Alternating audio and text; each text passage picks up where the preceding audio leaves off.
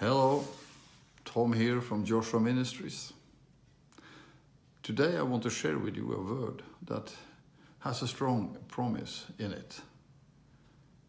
And it's about supernatural favor and blessing that belongs to you and I who are born again and believe in Jesus Christ as our Savior. Amen. So it's written in Galatians 3:14. And let us read it. That the blessing of Abraham might come on the Gentiles through Jesus Christ. That we might receive the promise of the Spirit through faith. Many times we don't think about it. The really strong promise that's written in the scripture. That you and I, we are blessed with Abraham's blessing through Jesus Christ. Amen. What does it mean that we as Gentiles are blessed with Abraham's blessing through Jesus Christ?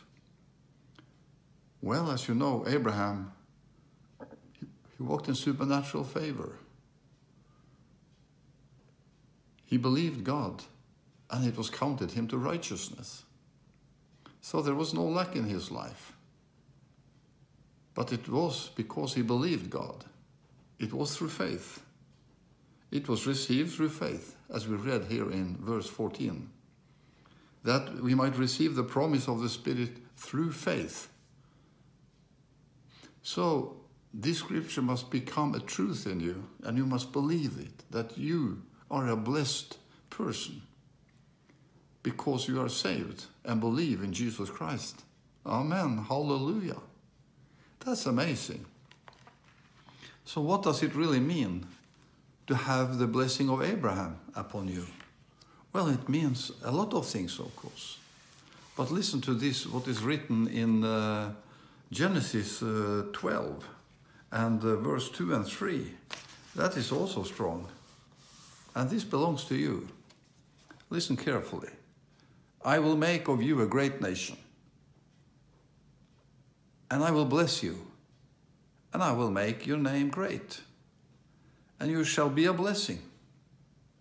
And I will bless them that bless you, and curse him that curse you. And in you shall all the families of the earth be blessed.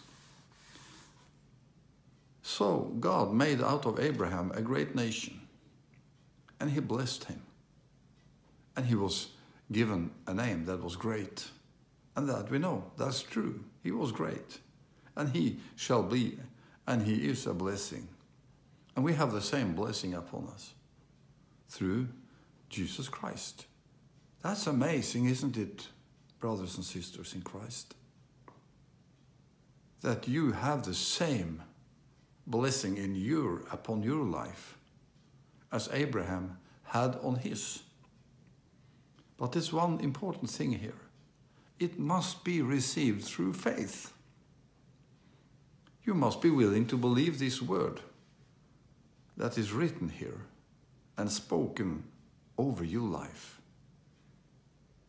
It means you must change your way of thinking as a Christian. That there is no lack. That is already given to you. How is that possible? Well, the Word of God is the truth. And if it's written there, it is the truth. You are blessed. You are blessed.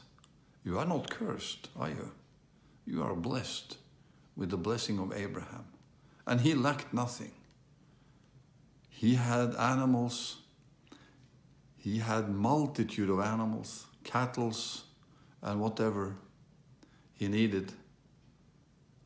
That was a measure of how rich a person was in those days. How much cattle they had, how many sheep they had, and so on. And we also read that he was rich on gold and silver, meaning he had no lack in any way. That's marvelous. But do you think or believe that this is for you also? Or do you have a poverty mentality? That it's good to be poor and have lack and not get what you need? Well, you must take this thought captive. Because if you believe Galatians 3:14, that is a lie from the pit. Because you are blessed already. It has already come over you because you are a child of God through Jesus Christ.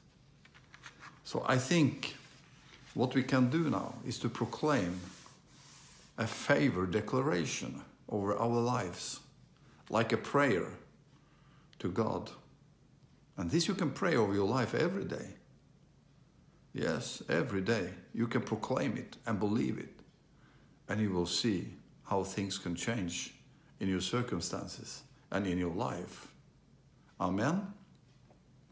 So let us pray this prayer I have here together and use it. Father, in the name of Jesus Christ, I thank you for who you are and all that you have done in my life. I thank you that I am a seed of Abraham and that the blessing of Abraham has come on me through Jesus Christ.